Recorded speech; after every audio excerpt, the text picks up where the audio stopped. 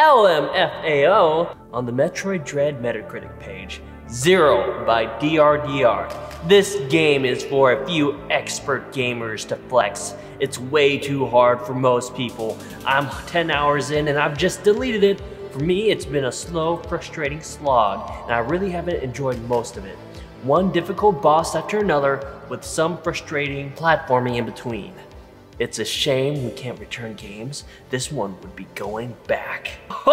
Oh boy, looks like someone got their cupcakes burnt in the oven this morning from playing Metroid Dread. Apparently, it's too hard, and I'm gonna give you a little perspective on this right now because I am a self-proclaimed real gamer, okay? I am the yolks of gaming when it comes to these type of video games, and yes, I've been playing Metroid Dread. I am at the last boss, in fact. For someone to give this game a 0 because it's too hard, I think you're projecting self-doubt or something. Look, I can understand you having a hard time because you can't get anywhere, but does that mean that the game is worse? Are the graphics worse? Are the sound design worse? Gameplay worse? Where are you coming from? Because all this says is that you couldn't keep up with the heat in the kitchen and you had to give it a 0. By the way, I'm not the only one who thinks this is a little silly. Let's check out the Reddit comments. It's not going to appeal to everyone, but calling it a game so difficult, it's just for a few experts gamers to flex? It's laughable. There are more difficult games out there. Never touched a Metroid game other than Fusion, but I got stuck when I was like 8 and it was pretty tough, but I enjoyed nearly every second. Look, the game can be hard, but it's not poorly designed. I feel like these are the same people who'd pick up Hollow Knight or Dark Souls and get mad at the game design for being too hard for players to enjoy. To say this game is for expert gamers to flex, I mean, you know, the game is kind of easy to me. I'm joking. I am joking. It is actually kind of a difficult game, but that does not mean it's a bad game. Because you're not having fun because you can't beat a boss or know where to go.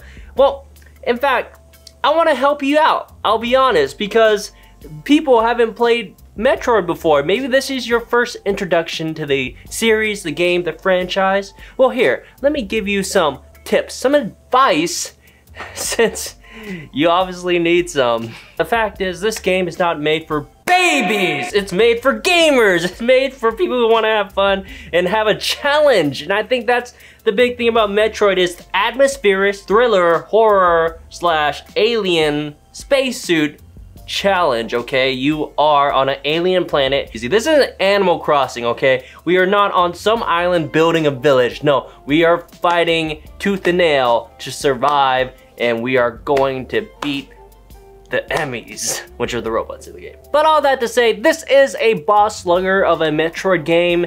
There, you know, I've played all the others, and I hate to admit it, but this is probably one of the hardest Metroid games when it comes to like the boss battles. Personally, I've gotten through them all, but I don't think I've died so many times. Although it is difficult, I wouldn't say it's super hard because I'm getting through it. I didn't drop it, okay? So the fact is, this is a boss slugger kind of game, which I didn't know going into it that it was gonna be so focused on mini fights and bosses, but I should have known from Metroid Samus Returns, or the remake that was made by the same studio, MercurySteam, the people who made this Metroid game. The thing about this game is it's about reward. Like, you learn the patterns, you learn the way these creatures move, and you adapt and you get better. And that's the point. Like, if anybody could pick it up and just immediately beat all the bosses, well, they are an amazing, talented person, and they're probably an expert gamer, I guess. But like, for us normies out there, like,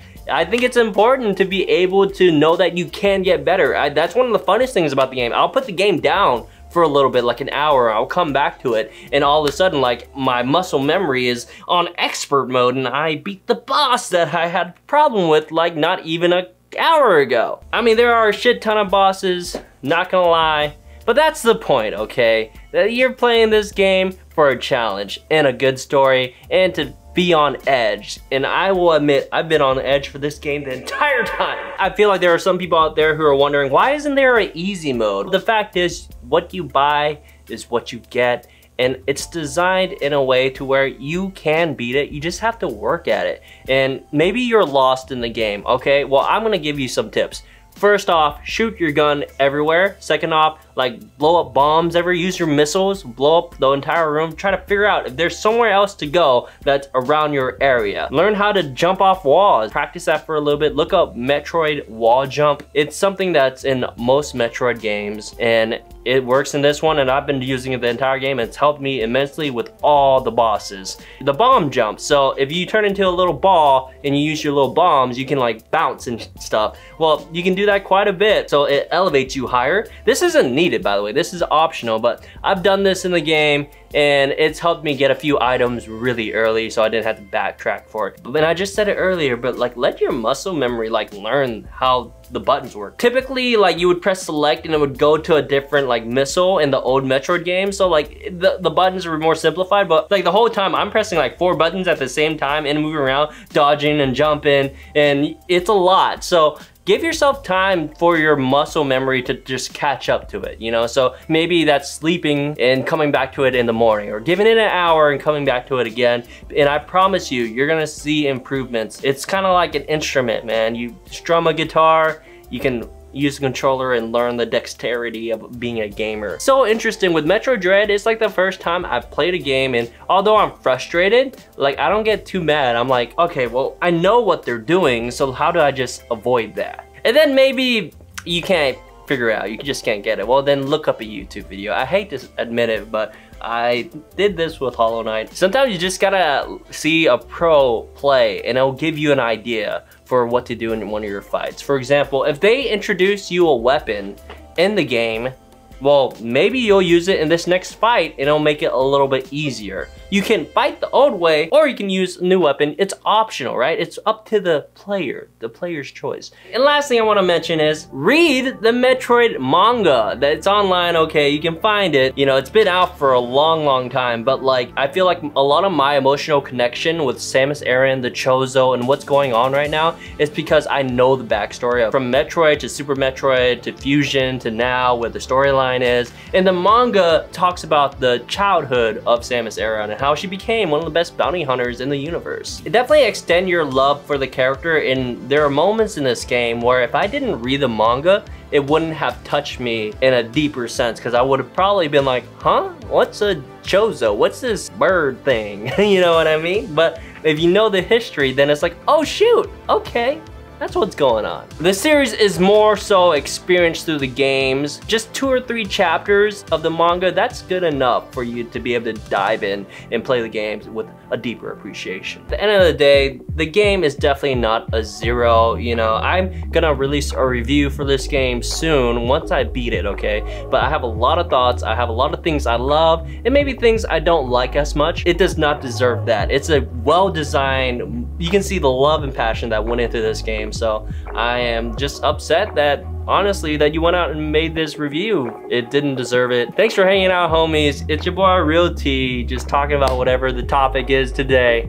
Stop, hate, make love, and anyone can be a hero. You are awesome.